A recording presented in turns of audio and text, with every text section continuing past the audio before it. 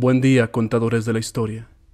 Para los que profesan la fe cristiana, la Biblia es el único camino para encontrar a Dios y a su salvación, llena de pasajes inquietantes, esperanzadores.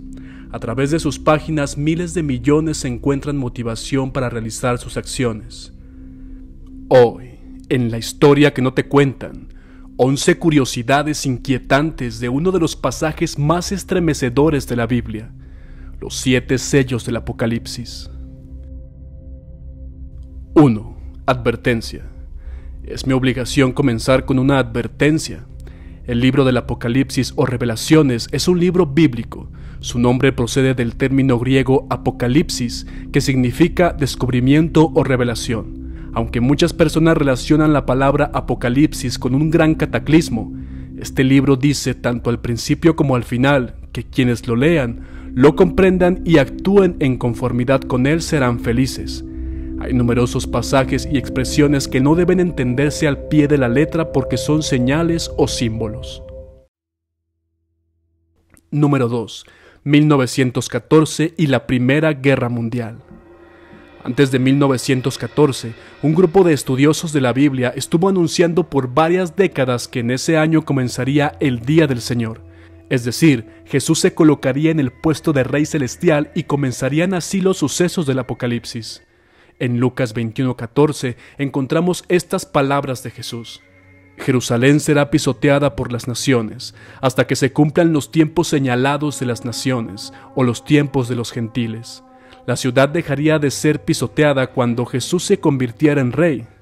La visión también anunció que Jerusalén sería pisoteada temporalmente durante 7 tiempos.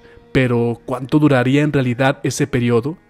Revelación 12:6 indica que 3 tiempos y medio son 1260 días. Por lo tanto, 7 tiempos durarían el doble, es decir, 2520 días. Ahora bien, las naciones no judías no han dejado de pisotear al gobierno de Dios tan solo 2520 días después de la caída de Jerusalén. Queda claro que esta profecía tuvo que cambiar su temporalidad de días a años. El periodo entonces de 2520 años comenzó en octubre del 607 a.C., cuando los babilonios tomaron Jerusalén y quitaron del trono al rey descendiente de David, y terminó en octubre de 1914. Fue entonces cuando concluyeron los tiempos señalados de las naciones y cuando Dios colocó a Jesucristo en su puesto de Rey Celestial. Jesús predijo que durante su presencia como Rey Celestial se producirían sucesos espectaculares, tales como guerras, hambre, terremotos y epidemias. No nos quieras tanto, Jesús. Y es evidente la presencia en estos más de 100 años de todas estas calamidades. Por ello, algunos están convencidos que estos sucesos son una prueba convincente de que en el año 1914 nació el reino celestial de Dios y comenzaron los últimos días que coincidieron con el inicio de la Primera Guerra Mundial. Número 3. Solo uno podrá abrir dichos sellos. Según la profecía, solo Jesús podría abrir los sellos. Digno eres de tomar el libro y de abrir sus sellos, porque tú fuiste inmolado, y con tu sangre nos has redimido para Dios, de todo linaje y lengua y pueblo y nación, y nos has hecho para nuestro Dios reyes y sacerdotes, y reinaremos sobre la tierra. Apocalipsis 5:9. Número 4. El único jinete con poder de vencer, el anticristo. Abriendo Jesús el primer sello, un jinete con corona y un arco saldrá. Este es el único con el poder para vencer, por lo cual se le ha relacionado con Jesús o el Evangelio. Sin embargo, sería extraño que siendo el Cordero quien abra los sellos, fuera también uno de los jinetes, razón por la cual se ha interpretado a este jinete como una burda imitación de Cristo, es decir, el anticristo. La falsa corona es el estéfanos, sus diamantes son de pasta, es la chica de la tienda adornada con joyas del mostrador de 10 centavos, imitando a la dama nacida y criada que lleva las ricas joyas de su herencia. No todo lo que reluce es oro. Ninguna cantidad de adornos llamativos puede engañar al ojo espiritual, menciona Donald Green Barnhouse. Yahvé, el celoso y el jinete de las guerras. El segundo sello se encuentra en Apocalipsis 6:3. Dios le permite cabalgar al caballo rojo y se le da la potestad para que los hombres se maten unos a otros. Esto es por causa del rechazo a la iglesia, el evangelio y la persecución contra el Señor y contra su iglesia. Como ya mencionamos en el video 12 datos sobre el origen de Dios, Yahvé parece tener un serio problema con la negación a su adoración. Por ello, este jinete fue liberado. A causa de él, las naciones querrán exterminarse unas a otras mientras dure su cabalgata. Jesús dice en Mateo 28:18, «Se me ha dado toda autoridad en el cielo y en la tierra». Es Él quien gobierna todos los acontecimientos del mundo. ¿Por qué hay entonces guerra? En base a este razonamiento, hay guerra porque la gente es injusta con Dios y la gente es injusta con los hombres, porque no se somete al reino de Dios y está en la línea del diablo. A su favor entonces hay guerra. Dios tiene que permitir la guerra. Son injustos con el pueblo de Dios, entonces Dios permite que otros sean injustos con ellos. Número 6. La hambruna como medio de purificación. Dichosos los que mueren por la espada, el caballo rojo, más que los que mueren de hambre, el negro. Torturados por el hambre desfallecen, pues no cuentan con los frutos del campo. Por eso, son más dichosos los que mueren a espada, que mueren de una vez, los otros mueren poco a poco.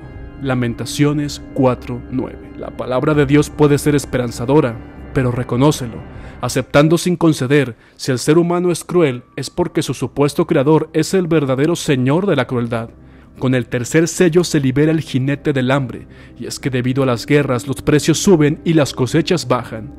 Espero que YouTube no me censure, pero en mi opinión, podríamos darle este título a nuestro democrático país vecino del norte de México. Bueno, y el nombre del segundo jinete también. Número 7. El cuarto sello. ¿Una muestra para no tomar en serio este libro? Cuando el evangelio es rechazado y el pueblo del Señor es perseguido, entonces es justo para el Señor pagar con tribulación a los que atribulan a su pueblo y a los que se apartan de él. De este modo, cuando hay guerra y ésta prevalece, el hambre aparece, y después del hambre aparece este siguiente jinete aquí que se llama muerte. En Éxodo 30:12, Dios explica que el pueblo debe tener el pago del rescate para no estar sujeto a la mortandad. Bajo la sangre del cordero o bajo el rescate, el pueblo se libera de la mortandad. En este sello, el cuarto, se menciona la muerte de la cuarta parte de las personas de la tierra. Dios mencionó a 4 naciones específicas a las que le sucedería. Primero, Israel mismo. Dios trató con Israel así por serle infiel. Segundo, Egipto. Tercero, Etiopía. Y cuarto, Gog, países que en la actualidad se encuentran en Oriente Medio y en África. Se podría llegar a la conclusión que al no incluir al mundo entero, el autor no tenía idea de la grandeza del mismo. Por lo tanto, las revelaciones no pudo entregarlas un ser universal superior ignorando a las otras naciones. Número 8. Quinto sello. La venganza de los mártires. Este sello representa a todos aquellos cristianos que murieron como mártires de Cristo, los cuales dieron su vida a causa del evangelio y parece que tienen una justicia por satisfacer. Ellos mencionan: Señor, sabemos que eres misericordioso y todavía no estás juzgando, pero tú no eres solo misericordioso, Señor, y por nuestro testimonio nos destruyeron y la tierra sigue como sin nada. Y tú, Señor, que eres verdadero, a pesar de que no eres mentiroso, eres santo y verdadero, ¿por qué no juzgas? Número 9. Dios dará una pequeña demostración de su poder. Cuando el Cordero abra el sello, aparecerá un terremoto gigantesco y todas las montañas y las islas fueron removidas en su lugar. Para que un terremoto así se produzca, debería ser un evento fuera de toda proporción, una pequeña pausa en la rotación de la Tierra, una locura infernal en las placas tectónicas o el núcleo de nuestro planeta, coalición con otro cuerpo celestial o una verdadera guerra nuclear. Aunque todos estos eventos desencadenarían muy probablemente la extinción de la raza humana. Número 10. Silencio y más ira de Yahvé. El séptimo sello presenta el silencio en el cielo. Quiere decir que antes de que el Cordero abriera el séptimo no había silencio en el cielo. Había adoración, alabanzas, pero cuando abrió el séptimo sello, ahí hubo un silencio. Y este silencio nos habla de una tremenda solemnidad en el cielo. El séptimo sello, al mostrar un silencio absoluto y un temor reverente, presenta la ira de Dios. Después de esta media hora de silencio, se menciona que los 7 ángeles que estaban en pie delante del Señor recibieron 7 trompetas. mismas que son utilizadas para introducir al reino de Dios en esta tierra. Además, este sello incluye dentro de las 7 trompetas 3 ayes, es decir, una exclamación que expresa un sentimiento, dolor o angustia, advertencia y castigo. En estos ayes, el Señor va a presentar a la tierra para castigarla de una manera terrible. Y este sello también contiene 7 copas, las 7 copas de la ira del Señor que concluyen la gran tribulación para juzgar al anticristo. ¿Pero qué hicimos tan mal? Número 11. O me sigues o te condeno. Los 7 sellos del Apocalipsis representan los 7 últimos años de este mundo, tal cual como lo conocemos. Cuando el Cordero va abriendo los sellos, las cosas van aconteciendo, y acontecen para que todo sea sometido a los pies del Señor Jesús. Al finalizar la apertura del séptimo, las 7 trompetas, los 3 ayes y las 7 copas de la ira, la humanidad habrá pasado por el peor momento de la historia, si es que sigue existiendo. Sin embargo, el Señor utilizará todos estos acontecimientos para que aquellos que se arrepientan y crean reciban la salvación del Señor, y quienes no, reciban la condenación eterna. Apocalipsis o Revelaciones, un libro que nos seguirá generando morbo y miedo, pero como todo, debemos leer con precaución y escuchar diferentes puntos de vista. Después de todo, de eso se trata el conocimiento. Nos vemos en la próxima.